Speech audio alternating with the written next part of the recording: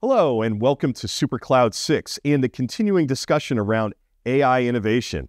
I'm Rob Strechay, Managing Director with theCUBE Research. Today, I'm joined by Craig Wiley, Senior Director of Product for AI ML at Databricks, a company that has grown up at the intersection of data and AI since its founding. Welcome on board, Craig. Thank you very much. Excited to be here.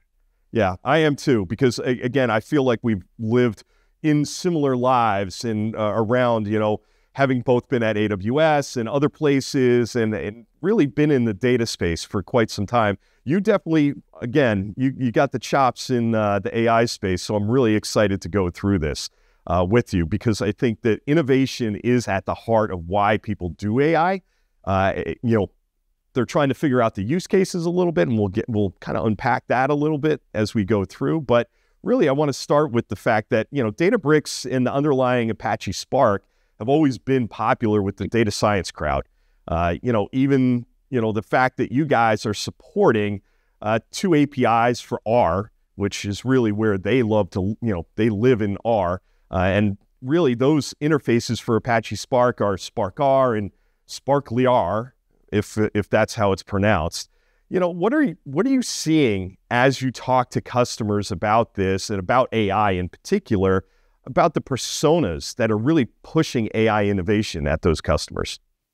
Yeah, the last 18 months has, I think, really driven a change in this space. And the reason I say that is that, if we were to rewind the clock 24 months ago, we'd find that the vast majority of machine learning and AI was done by data scientists, right? Classically trained, have PhDs in data science or something along those lines.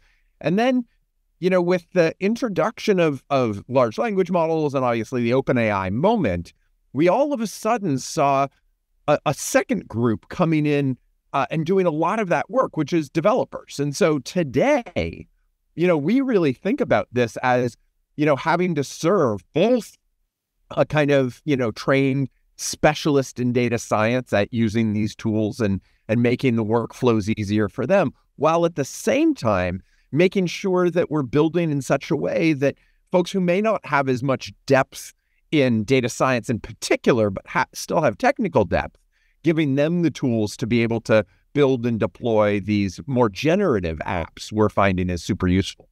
Yeah, no, that makes sense. I think, again, when you start to look at where Databricks has been, it's always been with Python and being able to, do that type of, I guess you could say, data wrangling and data engineering and things of that nature.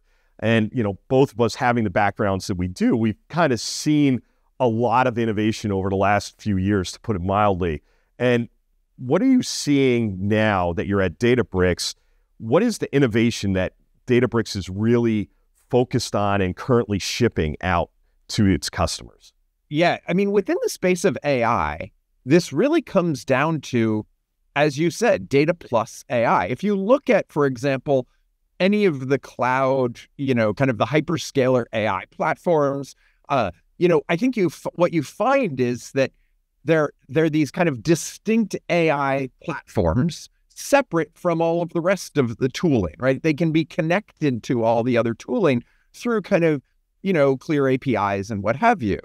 But Databricks has really done this differently. Databricks has said, hey, what if data and AI were managed completely within the single stack, right? What if we reused as many the classic kind of data management capabilities? What if we reused those wherever we could? And so, as an example, using our feature store and training a model, your data can actually just inherit the governance of the data in the feature store. And then your model is fully governed. And now, all of the same, whoever had access to the data, they're the only ones who have access to that model unless you grant others access. And this idea of kind of unifying not only data, but the assets that are created from data, right? Having one lineage graph and one governance capability across all of these data assets is really a massive opportunity in this space. If I look back on the kind of development of ML and AI over the last couple of years, Obviously OpenAI and the generative movement has had a massive impact. But if I were to go back before that, really the introduction of MLOps was the last time we saw kind of an order of magnitude increase in developer velocity. And I think that, the next of these opportunities is really in connecting the data plus AI. Now, as we look forward towards a more generative kind of a time when more and more of this AI is used through generative models, this kind of governance and controllership of how the data is interacting with the model, right? Are you fine-tuning? Are you running RAG? Are you maybe pre-training? How you're choosing to interact the models with the data becomes increasingly important, and it becomes increasingly important to ensure that this is all locked down and fully governed. And so that, to me, is one of the areas that I'm most excited about, is really capitalizing on this relationship and this integration between the data stack and the AI stack. Yeah, we talk about it a lot. We actually have this whole talk track around, and not talk track, actually deep research around what we're calling the sixth data platform. And I think one of the things, and I think you kind of briefly got onto it with the kind of the feature store and the feature engineering that you can do within Unity Catalog, which is kind of the central governance place within there, is that really metadata in connecting AI and the actual data together becomes that. Be it, people are talking about all kinds of different ways about, hey, you have to have a vector store, or you have to have vector search, or what have you. And like you said, to do your RAG, appropriately, and what kinds of generative AI. But we also see that it's being used for more than just generative AI, although that is absolutely the hottest thing on the planet right at the moment. But you also have traditional AI and ML. What are you seeing from the customers about, again, wanting to be able to do more than just Gen AI? Yeah, it's funny. We still see a massive kind of what I'll call traditional AI or traditional ML business, and let's be honest, that's where the money in this space is being made by customers, right? By when practitioners are building, better forecasts or better classifiers or better recommenders, there's a clear path to revenue today for those models, right? We've known for years now how to build those models, how to get those models successfully into production, and then how to take care of them in production.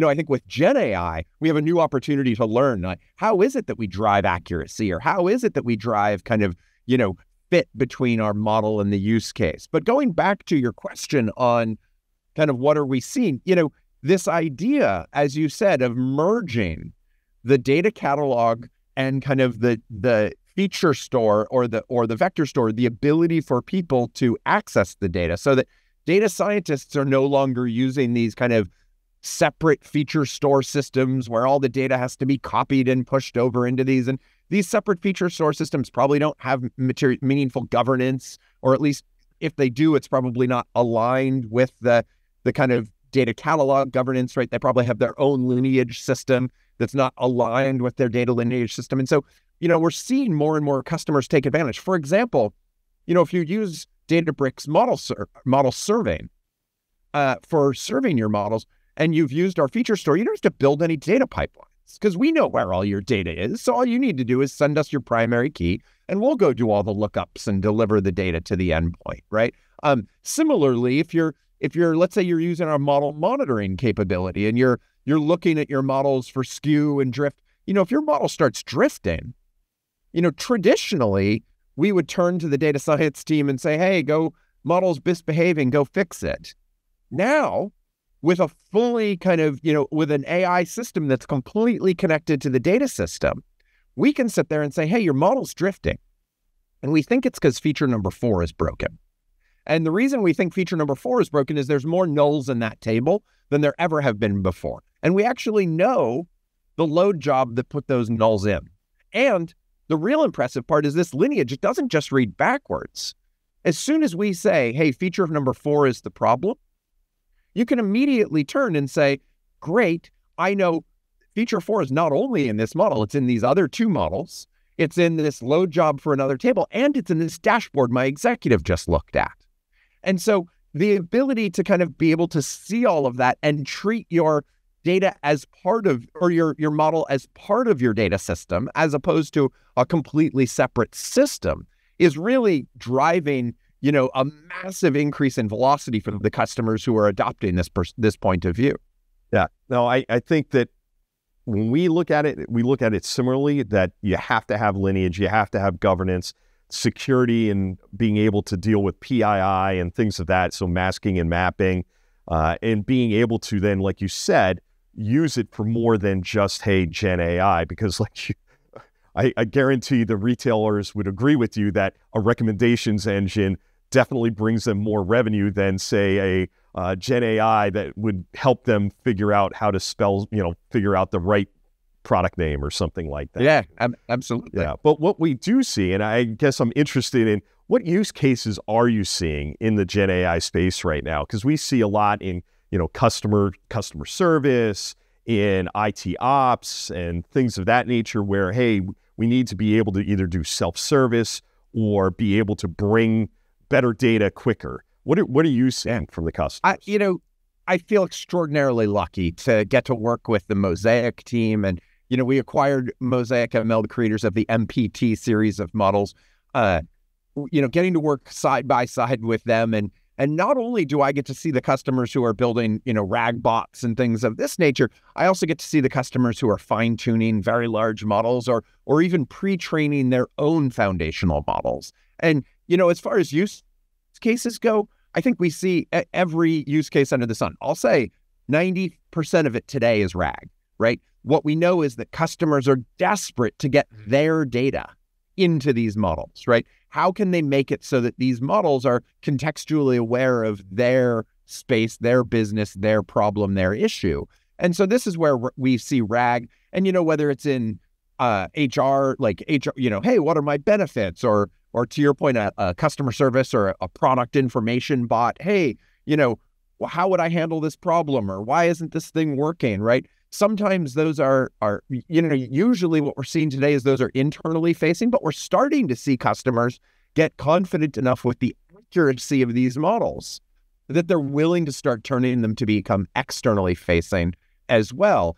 And so, we're seeing a lot of those kind of QA bots. And, I will say, I had a customer the other day who got upset with me, and he said, why everybody's using these RAG bots and doing RAG and all this? He said, because we're not really creative enough to figure out what else we should do with this technology yet. And I was reminded of kind of, the internet back when all the pages were static HTML and you couldn't type anything, you couldn't interact other than click links, right? The only thing you could do was tap on it. And, my guess is that's the day one we're at. I'm starting to see more creative uses. I always get excited when customers come in and say, yeah, we've got a RAG bot going and we've also fine-tuned a model, but what we want to talk to you about today is this new real generative capability, this new creative capability we're doing. So, we're seeing use cases all over the place. I think the biggest thing we're seeing is separate from the use case. It's really about, how do I gain the confidence that the model is going to be accurate, that it's not going to hallucinate, that it's not going to share information that I don't want shared, right? Private information. How do I gain confidence that this model is going to react and behave the way I want it to in all circumstances? And so really working with customers, regardless of their use case, on how we can drill down and distill the problem down to a place where we really can help them drive accuracy, whether it's on the data they're putting into their vector store, whether it's on the data they're fine-tuning on, or whether it's just how they're structuring their prompt. All of these things can have massive impacts on the results you get back from these models. I think that is so true. And I think, like you said, I always get excited when it's more than, don't get me wrong, being able to figure out how to do direct deposit at your company, and you just joined an intergalactically large company, and using the Gen AI bot to go figure that out versus having to call somebody, fantastic, and absolutely has an ROI, especially internally. But when they go and do something that's more creative, I also see that, a lot of these technologies are really about human in the loop at the same time, because That's right. You don't want somebody to go out and recommend a stock, for instance, through a customer service. And part of that is actually that policy and governance and making sure it's not making those recommendations. Where do you see innovation from Databricks going in the future to really help kind of drive towards that kind of deployment as well? Yeah, I mean, it's going to be all about accuracy, right? And kind of, accuracy, safety, right? Making sure that your model is, to your point, is not sharing things you don't want shared, right? Many of us have probably seen this recent story with Air Canada, where Air Canada has been held liable for a discount that their chatbot offered over a kind of online chat, right? Somebody was asking about discounts. The model said, yeah, hey, we'll give it to you. And, ultimately the airline didn't want to. The user sued them and won the lawsuit. And so, making sure these models behave the way you want them to behave is going to be absolutely critical. And so, whether it's RAG, whether it's fine tuning, our focus is really on, yes, the model is important, and we'll continue to drive work in the open source space and help companies train their own models, and we expect to continue to be an active part of that space. But as we look forward, it's often the AI system. It's the vector DB and the prompt, and maybe you're calling the feature store for some structured data. You need to know when the person's last order was or something like that, right? These chains or these multi-step AI systems, that's where the really interesting kind of use cases can be created, but it introduces more and more opportunity for error. So, things like giving you full trace logs of every single step of your chain so that you can go in and debug kind of any sort of accuracy issues. These are the kinds of things we're spending a lot of time thinking about, is how is it that we can help customers not just improve their prompt or pull back a document, but how do we optimize exactly which document was pulled back and exactly how big the chunks are and which documents were included in order to help them achieve their specific outcomes? Yeah, absolutely. And I think that we look at that as being absolutely required going forward, because I think that type of confidence, and customers have to have confidence. I also think the guy the customer of Air Canada, he should be hired by somebody as a prompt engineer or QA person, because he definitely did a good job being able to go in and figure out how to go about, getting at them. And I think that's the case, is you always want the prompt to come back with the same answer, and he sat there and went through and he was tuning his prompts to get that answer to come back to him. And I think that's what some companies are very worried about, to say the least. So last word, what innovation are you excited about? Just from, it can be Databricks, it can be more in the market. What are you really excited about right now? I mean, the thing that we see a lot of right now that gets me really excited is what I'll call, model in the loop, right? We all talk about human in the loop and using humans to see whether or not answers are good answers or not good answers. And that's great, except that there's really a finite capacity for how much of that we can do and how quickly we humans can do that. And so, what's really exciting is this idea of training models to be able to judge how well the model solved a particular case, right? Hey, I'm supposed to answer this question. Here are the rules I have around answering this question. Hey, model, can you help me see whether or not I did that right? And give me some confidence about whether or not I did that right. And obviously this can have hallucinations and things like this, but the idea of being able to do this at a much higher scale, right? Being able to kind of, label tens or hundreds or even thousands of these utterances, at once, to be able to kind of drive model accuracy. I think synthetic data is also playing a huge part in this, but this, I think we're just now starting to see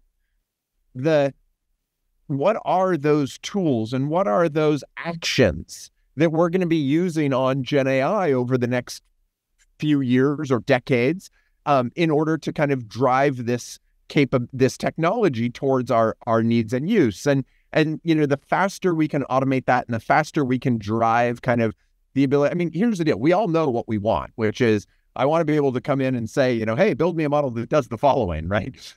We're eons away from that still, but we're starting to see that some of the pieces come together that will allow that, whether it's, model in the loop, whether it's synthetic data, whether it's fine-tuning, aggressively fine-tuning, both, continued training or instruction fine-tuning. These are the kinds of capabilities that I think are really going to allow us to start to ask these models to do more and more sophisticated and exciting things in just the way we want them to.